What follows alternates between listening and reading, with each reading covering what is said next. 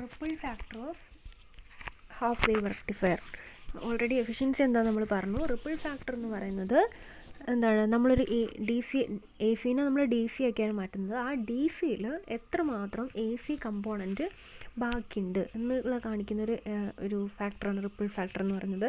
അതായത് നമ്മൾ R is equal to R M S value of A C component divided by value of D C component. എന്താണ് R M S value of A C component by D C component. Just അങ്ങനെ ആലോചിച്ചാൽ മതി. A സിൻ്റെ മാത്രം by D C, അതിനെയാണ് നമ്മൾ എന്ത് പറയുന്നത് ripple factor എന്ന് പറയുന്നത്. R is equal to I A C by I D C എന്ന് നമ്മൾ എഴുതും. I A C by I D C എന്ന് എഴുതും. അതായത് ആർ എം എസ് വാല്യൂ ആണെങ്കിൽ അത് എ സിൻ്റെ മാത്രമാണ് പറയുന്നത്. അങ്ങനെ A C by D C, അതിനെയാണ് നമ്മൾ എന്ത് പറയുന്നത് റിപ്പിൾ ഫാക്ടർ എന്ന് പറയുന്നത്. റിപ്പിൾ ഫാക്ടർ എപ്പോഴും കുറഞ്ഞ വാല്യൂ ആയിരിക്കണം. എന്തുകൊണ്ടാണ്? ഡി സിയിൽ എത്രമാത്രം എ സി ഉണ്ടെന്നാ, നമുക്ക് ഡി സി മാത്രമേ വേണ്ടുള്ളൂ ശരിക്കും ഔട്ട്പുട്ടായിട്ട്. പക്ഷേ അങ്ങനെയാണെങ്കിൽ നമുക്ക് കിട്ടുന്ന ഔട്ട്പുട്ട് എങ്ങനെയാണെന്ന് നിങ്ങൾക്കറിയാം. കിട്ടുന്ന ഔട്ട്പുട്ട് എന്ന് പറയുന്നത് ഒരു പർട്ടിക്കുലർ വാല്യൂ മാത്രമല്ല നമുക്ക് കിട്ടുന്നത്, ഒരു എ സി പോലെ തന്നെയാണുള്ളത്. എ സിനെ നമ്മൾ നെഗറ്റീവ് പോർഷൻ കട്ട് ചെയ്ത് കളഞ്ഞ പോലെ ശരിക്കും ഉള്ളത്. അപ്പോൾ അതിൽ എ സി കമ്പോണൻറ്റ് പ്രസൻ്റ് ആണ്. ആ എ സി കമ്പോണൻറ്റ് എത്രമാത്രം കുറയുന്നോ അത്രമാത്രം അക്യുറേറ്റ് ആയിരിക്കും, അല്ലെങ്കിൽ അത്രമാത്രം എഫിഷ്യൻ്റ് ആയിരിക്കും നമ്മളെ റെക്ടിഫയർ എന്ന് പറയുന്നത്. അപ്പോൾ ഇവിടെ നമ്മൾ കണ്ടുപിടിക്കാൻ പോകുന്നത് I A C by I D C ആണ്. അപ്പോൾ ഐ ഡി സി എന്ന് പറയുന്നത് ഓൾറെഡി നമുക്കറിയാം. എന്താണ് നമ്മൾ കണ്ടുപിടിച്ച് വെച്ചിട്ടുണ്ട്. എന്താണ് I D C is equal to എന്താണ് ഐ എം ബൈ പൈ ആണ് അല്ലേ. ഐ ഡി സി എന്ന് പറയുന്നത് ഐ എം ബൈ പൈ ആണ് നമ്മൾ കണ്ടുപിടിച്ച് വെച്ചിട്ടുണ്ട്. നമുക്ക് ഓൾറെഡി അറിയുന്ന കാര്യമാണ്. ദെൻ ഐ എ സി നമുക്ക് കണ്ടുപിടിക്കണം. നമ്മളെ കയ്യിലുള്ളത് ഐ ആർ എം എസ് ആണ്. R M S value of A C current എന്ന് പറഞ്ഞാണ് നമ്മൾ എന്താണ് ആർ എം എസ് വാല്യൂ എന്ന് പറഞ്ഞാണ് നമ്മൾ ചെയ്യുന്നത്. പക്ഷേ ഇവിടെ പറയുന്നത് എ സി കമ്പോണൻറ്റ് മാത്രമാണ്. അതായത് ആർ എം എസ് വാല്യൂ എന്ന് നമ്മൾ പറയുന്നതിൽ ശരിക്കും നമ്മൾ എടുക്കുന്നത് ആർ എം എസ് വാല്യൂ ആണെങ്കിലും ആർ എം എസ് വാല്യൂ എന്ന് പറയുന്നത് അവിടുത്തെ എ സി മാത്രമല്ല, എ സിയും ഡി സിയും കൂടി കൂടിയതാണ്. കാരണം അതിൽ നിന്നാണ് നമ്മൾ എന്തിനാണ് വേർതിരിച്ചെടുക്കുന്നത്, നമ്മൾ കൊടുക്കുന്ന ഇൻപുട്ട്. നേരത്തെ നമ്മൾ ഇൻപുട്ട് എന്ന് പറഞ്ഞിട്ട് കണ്ടുപിടിച്ച ഈ ആർ എം എസ് ആയിരുന്നു എടുത്തത്. അപ്പോൾ ഇൻപുട്ട് കൊടുക്കുന്നതിൽ ശരിക്കും എ സിയും ഡി സിയും ഉണ്ട്. അതിൽ നിന്ന് ഡി സിനെ മാത്രം നമ്മൾ വേർതിരിച്ചെടുക്കുകയാണ് ചെയ്യുന്നത്. അപ്പോൾ ഈ ആർ എം എസ് എന്ന് പറയുന്നതിൽ ശരിക്കും എന്തുണ്ട്, എ സി ഉണ്ട്, ഡി സി ഉണ്ട്. അതിൽ നമുക്ക് എ സി മാത്രമാണ് വേണ്ടത്. ഇവിടെ ഐ എ സി മാത്രമാണ് നമുക്കിവിടെ വേണ്ടത്. അപ്പോൾ നമ്മളെ കയ്യിലൊരു ഇക്വേഷൻ ഉണ്ട്. അതായത് ഈ equation I square R M S is equal to I square A C plus I square D C. ഇതാണ് നമ്മൾ ആർ എം എസ് കറണ്ടും എ സി കറണ്ടും ഡി സി കറണ്ടിനെയും റിലേറ്റ് ചെയ്യുന്ന ഇക്വേഷൻ എന്ന് പറയുന്നത്. അപ്പോൾ അതിൽ ആർ എം എസ് വാല്യൂ എന്ന് പറയുന്നത് എന്താണ്, ശരിക്കും നമ്മൾ നേരത്തെ എഴുതിയ ആർ എം എസ് വാല്യൂ ഇതാണ്. നമുക്ക് ഇവിടെ ആവശ്യമില്ല, ജസ്റ്റ് ഞാൻ എഴുതിയെന്ന് മാത്രമേ ഉള്ളൂ. ആർ എം എസ് വാല്യൂ എന്ന് പറഞ്ഞാൽ ശരിക്കും എന്താണ്, square root of I square A C plus I square D C. അതാണ് നമ്മൾ നേരത്തെ യൂസ് ചെയ്ത ആർ എം എസ് കറണ്ട് എന്ന് പറയുന്നത്. ഓക്കെ, അപ്പോൾ നമുക്ക് എന്താ വേണ്ടത്, എ സി ആണ് വേണ്ടത്. സോ ഈ ഇക്വേഷൻ, ഈ പറഞ്ഞ ഇക്വേഷൻ എന്ന് പറഞ്ഞാൽ നമ്മൾ എ സിൻ്റെ വാല്യൂയിലേക്ക് പോവാണ്. I square A C equal to I square R M S minus I square D C, or I A C is equal to square root of I R M S square minus I square D C അല്ലേ. ഇതാണ് നമ്മളെ equation എന്ന് പറയുന്നത്. അപ്പോൾ നമുക്ക് ഇങ്ങനൊരു equation നമുക്കിവിടെ കിട്ടി. ഇനി നമ്മളിതിൻ്റെ R is equal to I A C by I D C ഇക്വേഷനിലേക്ക് നമ്മൾ സബ്സ്റ്റിറ്റ്യൂട്ട് ചെയ്യാൻ പോവാണ്. തിരിച്ച്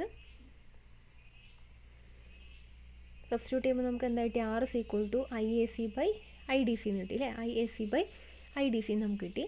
അപ്പോൾ നമ്മൾ ആദ്യം എന്ത് ചെയ്യുക, എ സി ആണ് നമ്മളിപ്പോൾ കണ്ടുപിടിച്ചത്. Square root of I R M S square minus I D C square നമ്മൾ കണ്ടുപിടിച്ചിട്ടുണ്ടായിരുന്നു. അത് നമ്മൾ അതേപോലെ എഴുതി. Square root of I R M S square minus ഉണ്ടോ ഈക്വൽ ടു ഇങ്ങനെ എഴുതി നമ്മൾ ബൈ ഐ ഡി സി. ഇനി ഐ ഡി സിനെ നമുക്ക് ഇതിൻ്റെ ഉള്ളിലേക്ക് കൊടുക്കണം. അതായത് ഐ ഡി സി എന്ന് പറയുന്ന ടേമിന് നമ്മൾ ഉള്ളിലേക്ക് എടുക്കുകയാണ്. ഉള്ളിലേക്ക് എടുക്കുമ്പോൾ എന്താവും, സ്ക്വയറിൻ്റെ ഉള്ളിൽ, സ്ക്വയർ റൂട്ടിൻ്റെ ഉള്ളിലേക്ക് എടുക്കുമ്പോൾ സ്ക്വയർ എഴുതിയിട്ട് വേണം എഴുതാൻ. അപ്പോൾ ഐ സ്ക്വയർ ഡി സി ഉള്ളിലേക്ക് വരും. രണ്ട് ടേംസ് ആണുള്ളത്, രണ്ടിനും നമ്മൾ സെപ്പറേറ്റ് ആയിട്ട് കൊടുത്തു. അപ്പോൾ എന്ത് വരും, I square R M S by I square D C minus I square D C by I square D C. രണ്ടും സെയിം ആണ്. നമുക്ക് രണ്ടും ക്യാൻസൽ ചെയ്ത് കളയാം. ബാക്കി 1 വരും. ഐ ആർ എം എസിൻ്റെ square divided by I D സിൻ്റെ square minus 1 അതിൻ്റെ റൂട്ട്. ഇതാണ് നമ്മൾ ആർ എന്ന് പറയുന്നത്. ഇനി നമുക്ക് അറിയാം ഐ ആർ എം എസ് നമ്മൾ ഓൾറെഡി കണ്ടുപിടിച്ച് വെച്ചിട്ടുണ്ട്. നമ്മൾ നേരത്തെ യൂസ് ചെയ്തതാണ്. ഐ ആർ എം എസ് എന്ന് പറഞ്ഞാൽ ഐ എം ബൈ 2 ആണ്. അതേപോലെ ഐ ഡി സി നമ്മൾ നേരത്തെ കണ്ടുപിടിച്ച് വെച്ചിട്ടുണ്ട്. എന്താണ്, ഐ എം ബൈ പൈ ആണ്. അത് രണ്ടും നമ്മളിവിടെ സബ്സ്റ്റിറ്റ്യൂട്ട് ചെയ്ത് കൊടുത്തു, ഇക്വേഷനിൽ സബ്സ്റ്റിറ്റ്യൂട്ട് ചെയ്തു. അപ്പം നേരത്തെ ചെയ്ത പോലെ തന്നെ മുകളിലും താഴെയും ഐ എം വരും. രണ്ടും ക്യാൻസൽ ചെയ്ത് പോയി. താഴെയുള്ള പൈ സ്ക്വയർ റെസിപ്രോക്കൽ എടുക്കുമ്പോൾ മുകളിൽ വരും by 4 minus 1 under root which is equal to 1.21. അപ്പോൾ നമുക്ക് ആൻസർ എന്ത് കിട്ടി, 1.21 നമുക്ക് കിട്ടി അല്ലേ.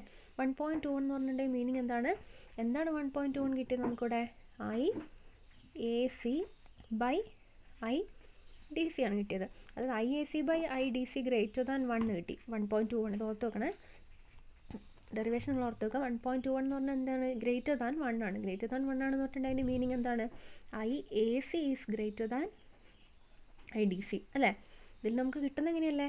നമുക്ക് വേണ്ടത് റിപ്പിൾ ഫാക്ടർ 1.21 ആണ്. 1.21 വരെയാണ് വേണ്ടത്. നമുക്കതിൽ നിന്ന് എന്ത് മനസ്സിലാവാൻ പറ്റും? I A C is greater than I D C നമുക്ക് മനസ്സിലാവും. അതായത് നമുക്ക് കിട്ടുന്ന ഔട്ട്പുട്ടിൽ ഡി സി ഉള്ളതിനെക്കാട്ടിലും ആരാണുള്ളത്? എ സി ആണുള്ളത്. സോ നമുക്കിത് അത്ര എഫിഷ്യൻറ്റ് മെത്തേഡാണെന്ന് പറയാൻ പറ്റും ഈ half wave rectifier?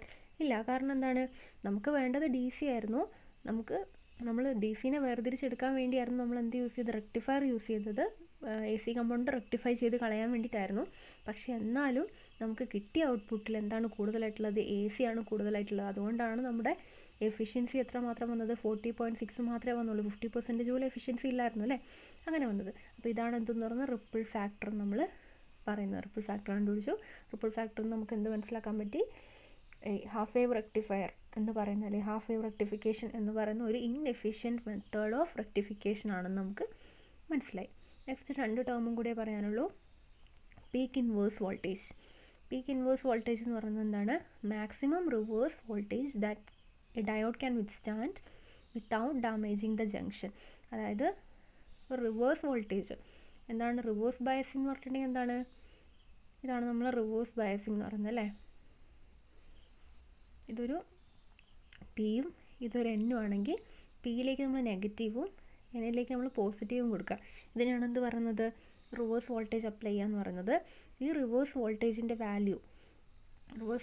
Value maximum എത്രമാത്രം കൊടുക്കാൻ പറ്റും?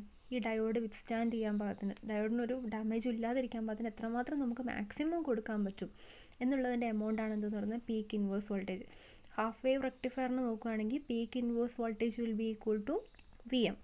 വി എം എന്താണ്? മാക്സിമം വോൾട്ടേജ് നമ്മൾ അപ്ലൈ ചെയ്യുന്ന വോൾട്ടേജ് ഇല്ല, അതിന് ഈക്വൽ ആയിരിക്കും പീക്ക് ഇൻവേഴ്സ് വോൾട്ടേജ് നമ്മൾ പറയുന്നത്. വി എം സൈൻ തീറ്റ എന്നൊക്കെ നമ്മൾ പറയുന്നില്ലേ? V is equal to V M sine theta. Maximum value of V ആണ് വി എം എന്ന് പറയുന്നത്. സോ ഒരു ഹാഫ് വേവ് റെക്ടിഫയറിൻ്റെ കേസിൽ peak inverse voltage will be equal to V M നമുക്ക് പറയാം. നെക്സ്റ്റ് റിവേഴ്സ് കറണ്ട് അല്ലെങ്കിൽ ലീക്കേജ് കറണ്ട് എന്ന് പറയുന്നത്. ഇതും പറഞ്ഞ എന്താണ്? ഒരു റിവേഴ്സ് ബയസിങ് കണ്ടീഷനിൽ, ഇപ്പോൾ പറഞ്ഞ സെയിം കണ്ടീഷൻ, റിവേഴ്സ് ബയസിങ് കണ്ടീഷനിൽ ഇവിടെ മൈനസും ഇവിടെ പ്ലസും ആണ്. ഇത് പി ആണ്, ഇത് എൻ ആണ്. അപ്പോൾ പി ജംഗ്ഷനിൽ ആരാണ് കൂടുതലുണ്ടാവുക? പിയിൽ കൂടുതലുണ്ടാവുക ഹോൾസ് ആയിരിക്കും. കൂടുതൽ ഹോൾസാണ് പിയിൽ ഉണ്ടാവുക. എന്നിലുണ്ടാവുക ഇലക്ട്രോൺസ് ആയിരിക്കും കൂടുതലായിട്ടുണ്ടാവുക. ഇതാണ് മെജോറിറ്റി ചാർജ് ക്യാരിയേഴ്സ് എന്ന് പറയുന്നത്. അപ്പോൾ റിവേഴ്സ് ബയസിങ് അപ്ലൈ ചെയ്യുമ്പോൾ എന്താ സംഭവിക്കുക? ഈ നെഗറ്റീവിൻ്റെ അടുത്തേക്ക് ഹോൾസ് അട്രാക്ട് ചെയ്യും, അതേപോലെ ഈ പോസിറ്റീവിൻ്റെ അടുത്തേക്ക് ഇലക്ട്രോൺസ് അട്രാക്ട് ചെയ്യും. അപ്പോൾ ഡിപ്ലീഷൻ റീജിയൻ കൂടുന്നാണ് പറയുന്നത്. ഇനി ഇതിലൊരു മൈനോറിറ്റി ചാർജ് ക്യാരിയേഴ്സ് ഉണ്ടാവില്ല. അതായത് പിയിലുണ്ടാവുന്ന ഒരു മിനിമം നമ്പർ, ചെറിയ നമ്പർ ആയിരിക്കും ഉണ്ടാവുള്ളൂ, ഒരു മിനിമം നമ്പർ മാത്രമേ ഉണ്ടാവുള്ളൂ ഇലക്ട്രോൺസ് ഉണ്ടാവും. അതാണ് മൈനോറിറ്റി ക്യാരിയേഴ്സ് എന്ന് പറയുന്നത്. അതുപോലെ എൻ ജംഗ്ഷനിൽ എന്തുണ്ടാവും? കുറച്ച് ഹോൾസും ഉണ്ടാവും. അവിടെ മൈനോറിറ്റിയാണത്. അപ്പോൾ അങ്ങനത്തെ മൈനോറിറ്റി ചാർജ് ക്യാരിയേഴ്സിന് എന്താ സംഭവിക്കുക? ഇലക്ട്രോൺസും ഈ നെഗറ്റീവ് ചാർജ് നമ്മൾ റിപ്പൽ ചെയ്തിട്ട് ഇലക്ട്രോൺസ് ഇങ്ങോട്ടേക്ക് മൂവ് ചെയ്യും. അതേപോലെ ഈ ഹോൾസും പോസിറ്റീവും കൂടെ റിപ്പൽ ചെയ്തിട്ട് ഹോൾസ് ഇങ്ങോട്ടേക്ക് മൂവ് ചെയ്യും. അങ്ങനെ മൂവ് ചെയ്യുമ്പോൾ ഉണ്ടാവുന്ന ഒരു മിനിമം കറണ്ട്, അത് അത്രയും ലോ ആയിട്ടുള്ള കറണ്ടാണ്. ആ കറണ്ടിന് നമ്മൾ പറയുന്ന പേരാണ് എന്ത്? റിവേഴ്സ് കറണ്ട് അല്ലെങ്കിൽ ലീക്കേജ് കറണ്ട് നമ്മൾ പറയുന്നത്. അപ്പോൾ നമ്മൾ എന്തൊക്കെ കാര്യങ്ങളാണ് പറഞ്ഞത്? റിപ്പിൾ ഫാക്ടർ നമ്മൾ ആദ്യം എന്താണ് ഹാഫ് വേവ് റെക്ടിഫയർ എന്നുള്ളതൊക്കെ പറഞ്ഞു. റെക്ടിഫിക്കേഷൻ എന്താണെന്ന് പറഞ്ഞു. ഹാഫ് വേവ് റെക്ടിഫയറിൻ്റെ എഫിഷ്യൻസി കണ്ടുപിടിക്കുന്നത് എങ്ങനെയാണ് നമ്മൾ പഠിച്ചു. ദെൻ റിപ്പിൾ ഫാക്ടർ പഠിച്ചു. ദെൻ നമ്മൾ 2 ടേംസും കൂടെ ലാസ്റ്റ് പഠിച്ചു. ഇനി നമുക്ക് നെക്സ്റ്റ് ക്ലാസ്സിൽ എന്ത് ചെയ്യാം? ഫുൾ വേവ് റെക്ടിഫയർ എന്താണെന്ന് നോക്കാം. ഓക്കെ.